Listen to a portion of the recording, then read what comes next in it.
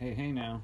Okay, so this has been an interesting project, because I'm building some of it on my own and I'm, kind of going off instructions. But, long story short, what we have here is a Selectric. Actually, this is a 15-inch correcting Selectric 2, and it's been converted into a printer. And basically, well, here, let me flip it up for you here. If I can do this one-handed. It's tricky. This guy's heavy. So, the modification consists of adding solenoids to the character selector latches, which, the actual latches are down here, but there's the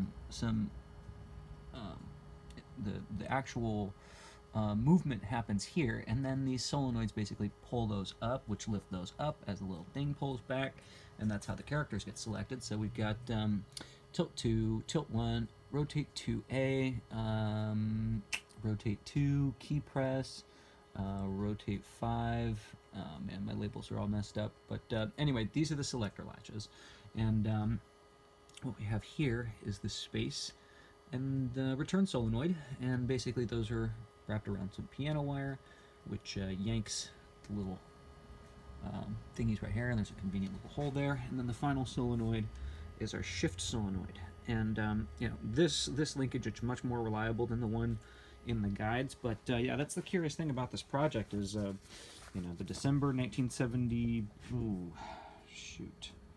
December 1983 through February 1984 issues of Radio Electronics magazine had these guides on how to build an interface. Now, first one, it's so funny that they tell you, like, oh yeah, cool, you're going to be able to turn your typewriter into a thing in this issue, but it's not. Like, December is literally just building the TTL solenoid driver, which is compatible with the electronic and the Selectric.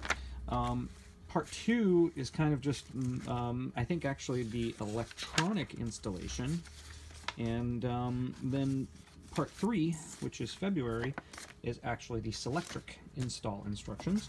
So, assuming you have the board, this is all the kind of cool jazz that kind of tells you how everything works, and they give you some foil patterns, which solenoids that aren't really available anymore. So they give you like PCBs to make, but I just made metal brackets in lieu of the PCBs. But they give you some idea of how everything's supposed to be arranged. Frankly, this is really not optimal. There's better ways to do this. But yeah, I encourage you to sort of mark it up, and I'll adjust my documentation. Yeah, anyway, so this is probably the most helpful thing. But interestingly, they don't actually give you the lookup table for the ASCII 7-bit input to Selectric 7-bit output. So anyway, I had to print this out full size because these linkages have to get bent out of piano wire. And then the two other guides that I went off of were the TV Typewriter Handbook was actually very helpful. This is available on archive.org, but essentially it shows you how you can use just like a prom to do character conversion, which is one way to do it. And then they give you this lookup table, which I think is mostly right, except they got their bit order wrong. And then, they do their best to be helpful here. There's a chart here, but, we figured out that the columns are mixed up. So I'm not sure if this was just like, pointing you in the right direction, and then, you really couldn't make a commercial product out of these instructions directly. Like, you could get this far and then you'd still have work to do. And then finally, like, this had some information in it. This is on Bit Savers. Sharp and Associates apparently made a commercial Selectric typewriter conversion, and it just has some additional helpful illustrations and just some words and stuff. But yeah, anyway, I guess long story short, let me just give you a quick hello world on here. Let me see here. I'm gonna lay this guy down.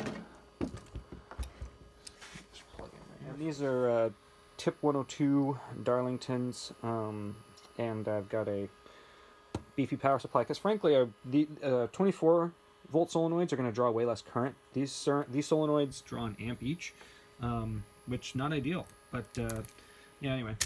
Let's go ahead and fire that guy up, and then let's see what we got on the clipboard. Oh, that's not good.